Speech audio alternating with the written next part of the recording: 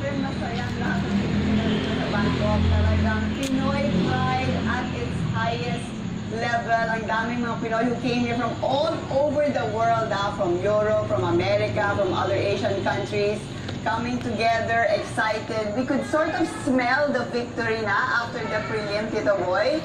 And tonight, as everybody said, she nailed it. Talagang bang. Okay, Dayan, a couple of Hands questions. down, she was the winner. I spoke to yeah. Okay, yeah, just a couple of questions because you started to talk about Filipinos coming from all parts of the world to be in Bangkok. Estimate mo lang, gaano karami ang Pinoy sa loob ng The lady is still speaking. She interrupted.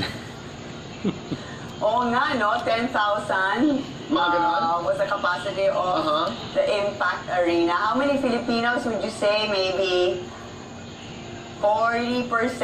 Maybe 40%? Kasi talagang paglabas ni Catriona, sigawan. And then, pero definitely tayo yung pinakamaraming bandila, ha? If you watched it, like all over, from the floor, from the upper box, from the stands. Woo! Sabi nga ni Catriona, kasi di ba, 2 oras lang yung tulog niya. Okay? She said she was actually really tired going to the stage, but you know, everywhere she'd look, she would see a Filipino, and she says, oh, my spirit was always lifted because everywhere I looked, I saw a Filipino. Ang laking bagay kasi noon, Dayan, when you're in a contest, tapos ang daming nag-root for you, nakakadagdag yun ng energy, di ba? Meron lamang ako, wala ka pang tulog? May tulog ka na ba, Dayan? Ako? Yeah. 2 hours lang. You know why? Because 2 hours rin lang.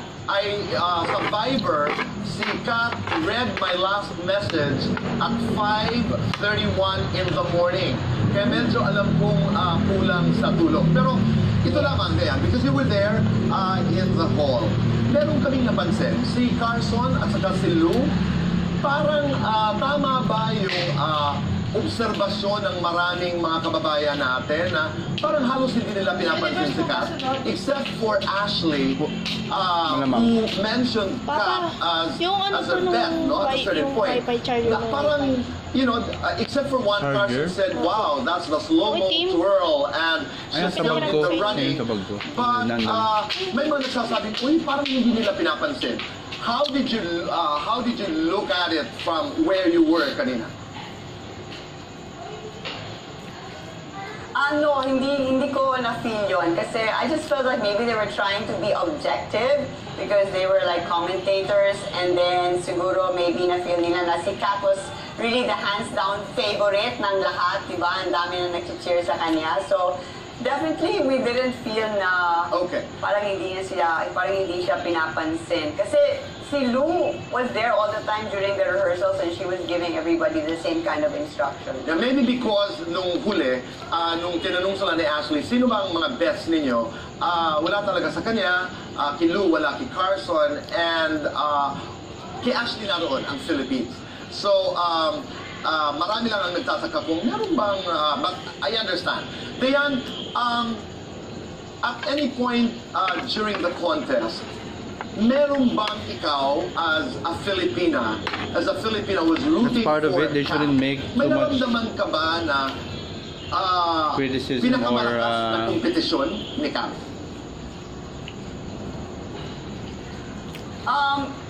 I've been here for the last like 11 days, no? So medyo nakilala ko yung ibang candidates, nakita ko sila everyday kung paano sila kumilos, kung yung look nila, kung maganda ba. Ang para sa akin yung strongest competition ni Kat was South Africa and Venezuela. Yun talaga yung napili ko. Would seem obvious to the people that after the preliminary, Tito Boy, talagang you could see that Catriona was a level higher than everybody in every aspect. Her look, her walk, her charm, her appeal, and then of course we saw today her intelligence, her wit, di ba? Talagang walang kaba, walang doubt, no hesitation. Boom, she just answered the question. So I felt like she was really way above the rest. But of course, sometimes kasi, having covered the Miss Universe for over 10 years, minsan, nagkakaroon ng surprise winner. I said, sana naman hindi. Because really, in the eyes of everybody, it was really Catriona. She just had to execute today, this morning. Okay. And she did. Okay. Ilang katanungan na lamang, Dayan. Did you get a chance to speak to Clint, Bondat, a boyfriend? Number 2, kailan ba uuwi si Catriona dito sa Pilipinas? Tonight. I talked to Tomorrow. Clint a few days ago, like because he's been here the whole week. Okay, but not today. Not today. And I talked to him after the preliminary also. No, Okay. not today. I Don't didn't answer see him the today. question. Because I've been following Catriona, yeah. But I saw you with the he was very parents. proud. He had lost his voice because he was screaming during the preliminary. The parents, I was sitting right in front of the Right. parents. Wow, such pride and Okay. honor. They were crying. You know, the mom, I don't know if you heard, right, had a dream when she was 13, apparently. Yes, that she was going to win in a that red she gown. won the Miss Universe pageant wearing a red dress. That's right. Yeah. Kailan uuwi dito si Kat? Yeah. In regards to the This is her schedule na chil- tinatanong her child who mo, as of now, fulfilled her dream. plano for her is to come to the Philippines on Wednesday. It's not firm pa yung oras at kung ano magiging schedule, but right now, sa Miyerkules, Okay. nakatakdang schedule for her to come to the Philippines. They can't say whether it's gonna be a short trip, a long trip, kasi medyo biglaan lang, but yeah, she's supposed to No, come but we got it, to the Philippines on Dayan. Wednesday. But we'll get more information, confirm with Okay. everybody. We just want to say thank you for a good job and maraming salamat. Get some sleep. And I want to say hello to Louis Heredia and to Shamsi, who are with you right now. Thank you, You're Dayan. ready, and Shamsi, you're here with me. I know, maraming salamat, Dayan. Thank you very much. Mga kaibigan, Dayan Castillero. Sa ating pagbabalik po mga kaibigan, makakasama ho natin Nicole Cordovez, Miss Grand International 2016 first runner-up, isa sa mga kaibigan po na ginagalang ni Catriona Gray, at ang Cinema Original 2018 Best Actress Iyamina, na sa dinig ko ay kaya gawin yung slow-mo twirl ni Catriona Gray. Ang lahat ng ito ay masasaksihan niyo po sa pagbabalik ng CWBA. CWBA, kasama natin si Nicole at Iya. Nicole, why, to your mind, did Kat win? She planned everything, Tito Boy. Galing, no? Until sa homecoming niya. Winner's determination talaga in mindset. Ibang klase, no? Dadagdag lang ako dyan. Kasi one of my conversations with her, sabi nga niya, alam mo Tito, ang first week, lahat yan ang taas ng energy. Just to build on what you said. Lahat yan, taas ng energy.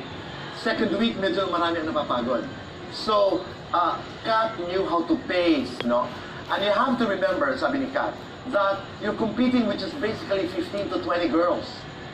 Galing talaga niya, no? Yes, statistics na niya talaga. Meron dyan ganun. Meron dyan ganun. Iya, dinig ko, you have another version of the slow-mo twirl. Sana po Tito Boy. Sige nga, ano yung tension ko, Siyempre, para kay Catriona. Mindsetting na binigay sa Ano ba ako Tito Boy? Oo, sige. Try natin. Okay, oo nga, kasi pinag-uusapan yan. Go! Important yung mindsetting.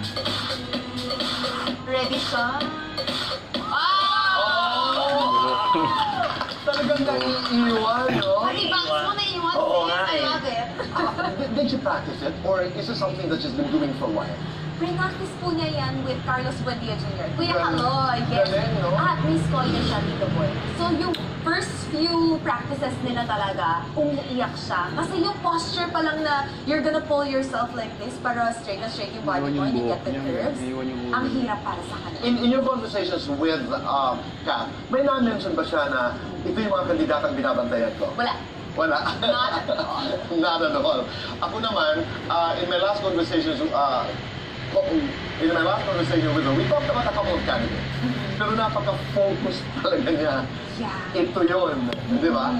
May mga moments na kinabahan ka ni ko. A lot. Kasi Tito Boy, Murphy's Law, everything that could go wrong went wrong. Right. Like, kunwari, nung sa swimsuit, si Venezuela nangain ng airtime. Correct. Makikita niyo sa likod si Catriona nagpapagal para magawa niya yung, sa camera, yung slow motion twirl niya. So, medyo nag-off yung Tama hanging, ka yung to. camera, yung hanging. As a matter of fact, there were some candidates na humihinto habang hindi pa sinasabi ang pangalan para may moments silang lumakad. Ano pa? And then, yung sa long gown, nag-twirl siya. Okay. sumabit yung hair niya kasi one-sided lang dapat yun eh. And then tinatry niya hawiin yung buhok niya pabalik. And knowing Alright. Catriona, perfectionist siya, diba, Tito Boy? So, Tama. but she was unfazed. And I'm so Yeah. thankful for that.